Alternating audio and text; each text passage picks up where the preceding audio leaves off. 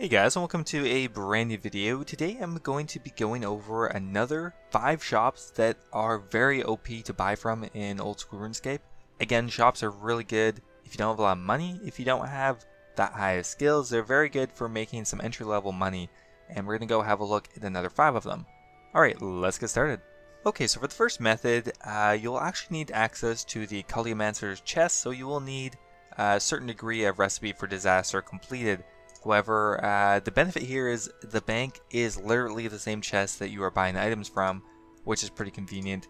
What you're going to be buying is the grapes, because if we have a look at the value, they're only 1 GP from the shop, and notably 266 on the Grand Exchange, so you can go ahead, buy 10, go down here, hop to another world, and not a lot of people are doing this, and plus there is a bit of a requirement to get access to this, so it's not usually contested. And you just have to hop 3 times and you get a full inventory. Now currently a full inventory is worth somewhere between 7 and 8k, which is actually quite good, especially considering that this requires no money to start doing. 1 GP per grape is nothing. So from 28 GP we just turn that into 7.3k just like that, and grapes sell really quickly as well. So we'll do this for a little bit just to see what the GP per hour would look like, and we'll be back after maybe 5 or 10 minutes. Okay, so we did this for about 5 minutes, and I was able to get 8 inventory of grapes, which equals 216 of them. So let's go ahead and give that a price check. 216 is equal to about 58k. So if we calculate that per hour, is equal to about 700k an hour, which is very good. Super easy, especially if you get wiped or you have no money. 700k from scratch is amazing. You do have to be worried about getting booted out from switching worlds too much though, because there isn't much downtime, so you do have to kind of stop for a minute every once in a while. Next up we have the Magic Guild in Yanil. Now on the second level there is a stall essentially that you can buy battle staves from, as well as death runes. Now the main drawback here is it is heavily botted due to its low requirement. All you need is 60 magic to get in here. Besides that, you're good. So there's tons of people here that you can be fighting over the items for, but like I said, low requirement and pretty decent profit. I mean, each battle staff is a 1k profit. That's not the right one.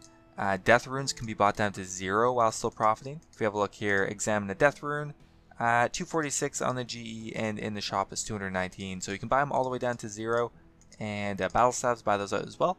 So it's actually pretty profitable. Now, my guess would be, because of the bots, you're probably not going to get more than 600 or 700k an hour here. However, if they weren't here, you could probably break 1 to 1.5 mil an hour just because of how profitable the death runes are from buying them, but you're never going to get that. Okay, so next up is the Karambuan method, and now to do this you will need to have completed Taibawana Trio, as well as you will need to acquire some trading sticks. Now they can be bought on the Grand Exchange for about 12 GP each, and that's what I've done. So what we're going to be doing is buying Karambuans from Tiadish. So they have 10 in stock. Now if we look at the value here, they're 110 from the shop and 583 on the Grand Exchange. It's a very good margin. However, it's going to cost an extra 180 to send them from here, which I believe is still quicker than running back, and that's what I did in one of my other videos. So it's usually not too busy here. Look, we got no problem, full inventory, there we go. So now what you do is there's a man a little bit north of the village who will actually send your items to a bank in exchange for trading sticks. He should be just up here, this guy, Rianasta, send parcels. So once it's open, you just right click on the Karambuan, pack all, and they've been successfully sent to the bank at a cost of 260 trading sticks, which is about 300 GP. Okay, so if you're really on it and there's nobody here competing with you, you can do about an inventory every minute. However, if it's not topped out in every world, you probably do 4 every 5 minutes, but let's just say you can do 1 every minute, because it is possible.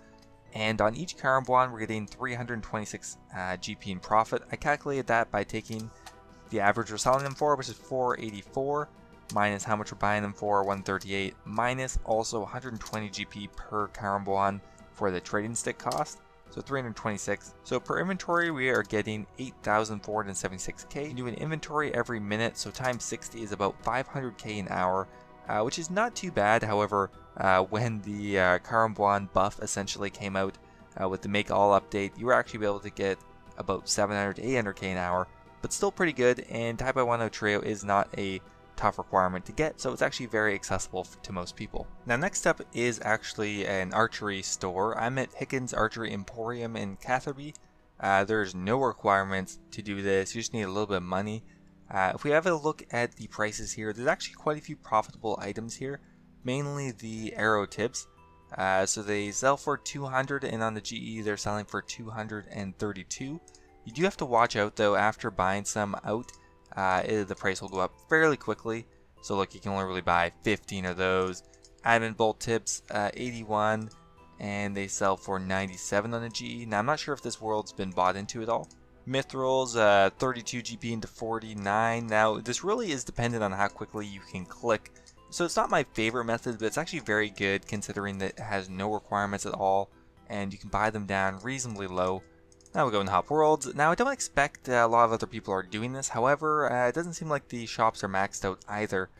So I think if you do this at an off-peak hour, you may actually get some decent profit from these items. And again, no requirements for this, but I probably wouldn't imagine you getting more than 200 or 300k an hour, so it's probably not my first rated one, but still an option if you have no quests and just a bit of money. And the last method I'm going to show you today is actually unique in the way that's on Zaya. What we're going to be doing is buying sandworm packs from Tyron's Fishing Supply Store. Now this is located just in the northeast segment of the Piscalarius house. If you come to Zaya, you'd be coming in right here, and it's just kind of the northeast segment there. What we're going to be buying is sandworm packs. Now they're kind of pricey, they're 9k each, however you're buying 100 sandworms. Now sandworms actually sell for about 100 on the Grand Exchange. We just went and looked it up on GE Tracker here. Routinely sell for 100. So in each pack you could make upwards of 1k in profit. Even after 5 packs it brings it down to a 500 GP profit, but look how quickly it actually restocks itself. So you could actually make a ton of money here. So we'll go ahead and test this out for a little bit. Now the one drawback here is you actually require a ton of starting capital to actually do this method. While the sandworms actually sell off reasonably quickly, you do need quite a bit of money because each pack is worth 9k each, so that's 45k every time you're coming in here. So to do this for an hour, you'd need probably like 10 to 15 mil. However, just doing it for 15 minutes, you only need 2 or 3 mil or something like that. Okay, so we're back. In about 5 minutes, we were able to buy about 11,000 of the sandworms. Now, the average price we bought them at was about 91.8, and we're selling them on the GE for 100 each. Of course, that can vary, and you do want to check the prices ahead of time. But 100 minus 91.8 is a 8.2 profit per sandworm. If we multiply that by 11,200, that means we profited 91k in 5 minutes. Times that by 12, and you're looking actually at over $1 million an hour. Now you have to take this with a grain of salt. Sandworms are going to sell on the Grand Exchange at about ideally 8,000 an hour. So you really don't want to do this for too long because the sell rate is just not going to match how quickly you can buy them. You want to make sure you're selling them for at least like 95 or 96, although 100 would be ideal. But you can see the potential here is very good for making a ton of money, especially considering that there are no requirements to come here. The main drawback is the amount of starting capital that you do require, but I think it's a good method anyway. Alright guys, that's about it. So there's another 5 shops you can buy from in Old School RuneScape to make some pretty decent bank. And yeah, hope you enjoyed the video. If you did, don't forget to toss it a like, and I'll see you in the next one.